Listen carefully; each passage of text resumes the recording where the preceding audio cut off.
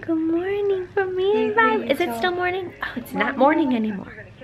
Peter is working and I'm hanging out here for a little bit. Oh, but she gonna cry.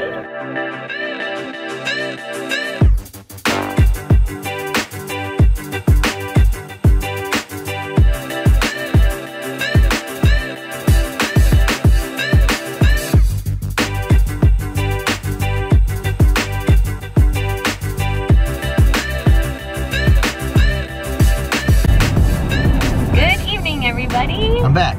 Peter's back. We've been at the hospital for a long time. It's 9 p.m. But we're just relaxing. There's lots of guests and fun stuff. So they didn't come home tonight, which means we have to leave at 8. Yes. Which means since they're not home and it's Friday, we get to actually go use the evening. So, tell them. We are on our way downtown, which we haven't been able to do since we moved away. Like, all of our other trips have had to be like traditions with the family, other things like that. We haven't done like a Peter and Sarah classic date. We haven't gone on a Chicago date, and that was actually a part of my Christmas present to Peter. Was we were going to go to the Drake whiskey, the Drake Hotel whiskey bar. But before that, we are going to go to our college campus and get some Italian beef sandwiches, which a lot of people actually don't even know what beef sandwiches are. It's a Chicago thing, so it's super cool. We'll show you. It's from the original Al's Beef. There's like 8 or 9 franchises throughout the Chicagoland area. I think more than that. This is the original. Yes, the original on Taylor Street. So it's actually not too terribly cold out, but we're excited to go out and do one of our like typical old nights. Which is awesome because we haven't done this kind of stuff in like 9 or 10 months. Because it was a while since we did it before we moved. Yeah. And just one last thing. Peter and I thrive downtown in the winter. Like, even though you would think we would go downtown more when it's nice out and you're like walking around and it'd be enjoyable, like we tend to really like go downtown a lot more when it's cold. So we really haven't done it since last winter. This is like our other aesthetic besides Disney is what we're about to do. Can't wait to show you.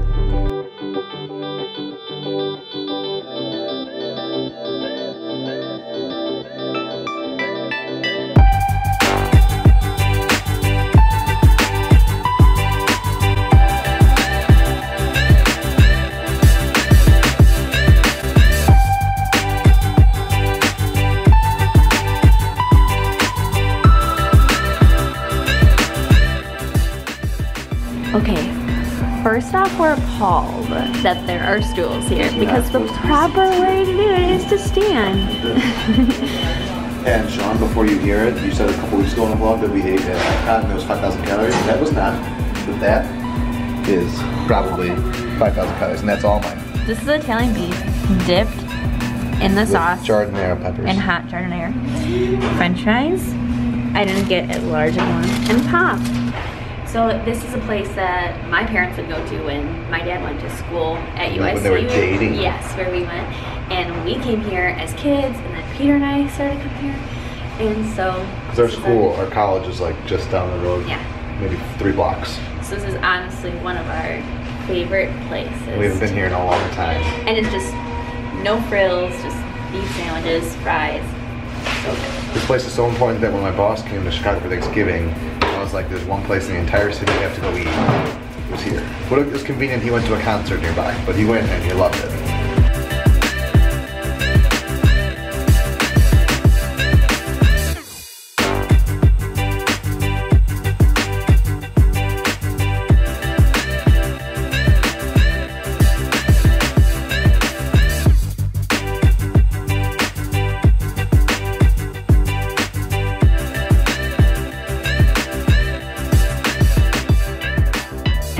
Well, that was delicious. Now this was like family-owned, small, thing. Where we're going next is old Chicago. Old Chicago.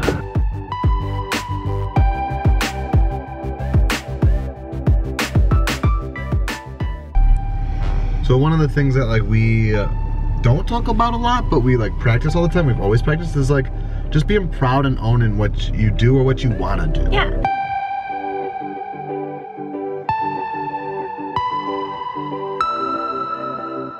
Oh my golly. So clearly, Ale's Beef is one of those hole-in-the-wall places, but where we're going now is quite fancy.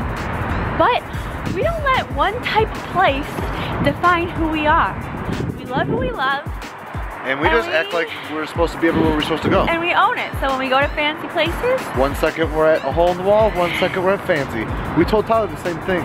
Yeah. When we were at one of the lounges in Disney. He's like, I feel like I'm not fancy enough. I'm like, just own it. yeah, you can do whatever you want to do. But guess where we are? In the very... if you go like this. Oh yeah, seriously. I literally was standing just right here. And I got down on one knee and proposed. Yeah, right here. Gazebo. We're at the gazebo. But what's hilarious is the lights that gave Peter so much trouble on this here gazebo. He tried so hard to get them lit for the proposal, but he couldn't. The park district had gone under, like nobody was managing it or taking care of it. The flowers are just being rotted. The lights weren't taken down. Never turned on, but also never taken down for years. They're gone, and everything's trimmed back. The bushes look good. The lights are gone. You can see where the strings were. But it looks like they're finally, their lights are being replaced. That's why it's so bright over here. It's great. Beautiful. Yay! I love this woman. Yay! Let's go inside. Okay. I will say this is how fancy this hotel is. There's a art gallery. An art gallery in it. So that is pretty fancy. There's also this. Remember that time we bought a bunch of like Disney golden books here? Yeah. From the floors. From the florist gift shop, but this is where we're going. This is their bar and lounge, which I think the entrance is on the other side.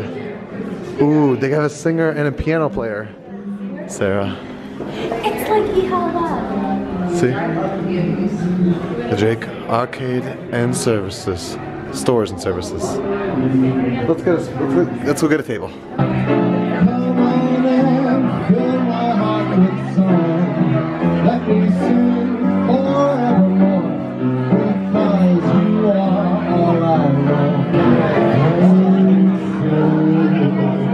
Sarah ran to the bathroom and I saw the menu and I got to read it.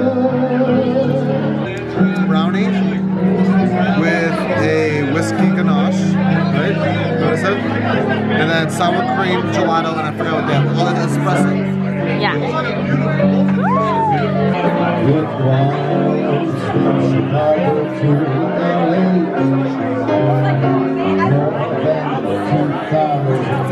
We did it.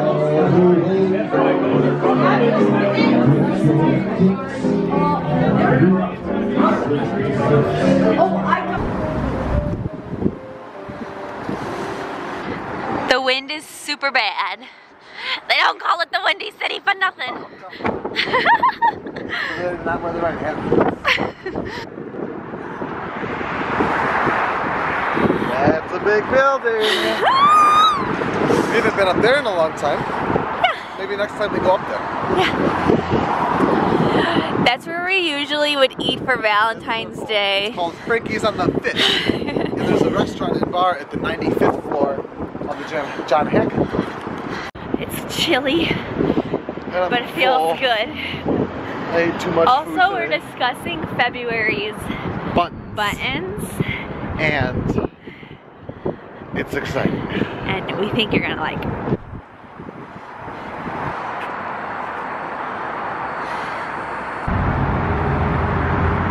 This is what, when you live in Chicago, you call a beach.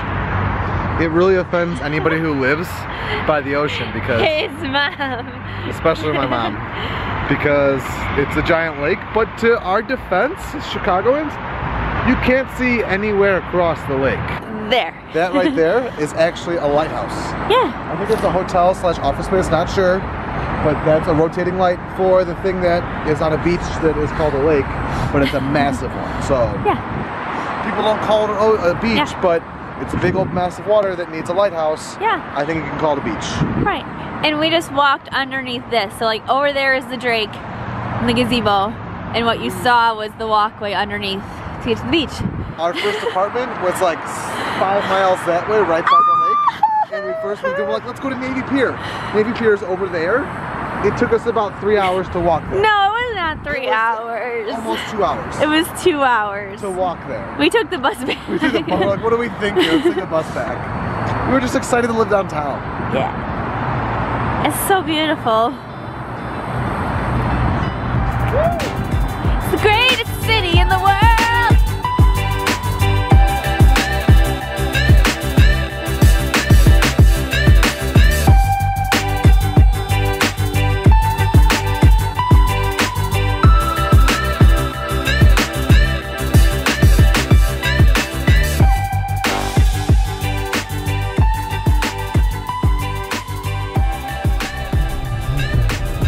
Peter used to work there.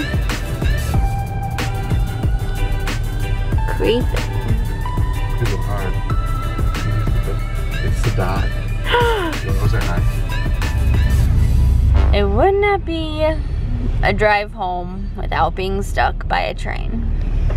To our defense, to the train's defense, we passed like 4 sets of train tracks, so the odds are high. Especially when you live next to, or like on the side of the city that's quite industrial. Yeah, like everything that comes in through the Lake Michigan ports go through the south side and they go out to the rest of the country. But yeah, typical. She's super sleepy. I am. Well, we've just been sitting here like, instead of watching TV, just scrolling because they're like not in the loop while we're here. I'm gonna put a link when we edit this. We put a link to the last day of Vlogmas of last year because we ended it on this couch, I think. Yeah. We have to go in because it's got a recap of the whole Vlogmas. So yeah. For any people who didn't watch us on the old Fab 5207, it's a good recap of what our daily life looked like last December when we were living here. But we're gonna go to bed. We didn't show up, but we stopped by my old hotel and saw a lot of about a couple of the people I used to work with on overnights. And like that was like a terrible, terrible, terrible shift. Any of you working third shift, I feel your pain. I hope it's not forever, but if it is, stay strong. But there's like a resilience to the team that you work with. So we were like a little family. So it was nice to see. Nice to see. Unexpected, and it was nice to see the ones we did see. I mean, I know a lot of people that you work with, but I met one that I'd never met. So. But she had heard countless stories about it. So that was a lot of fun. We had a lot of fun doing Chicago-y stuff, just us two, so thank you again. Thank you. A lot of fun, but thank you for following along. And hopefully tomorrow morning, the baby and the parents get to come home tomorrow. I hope so.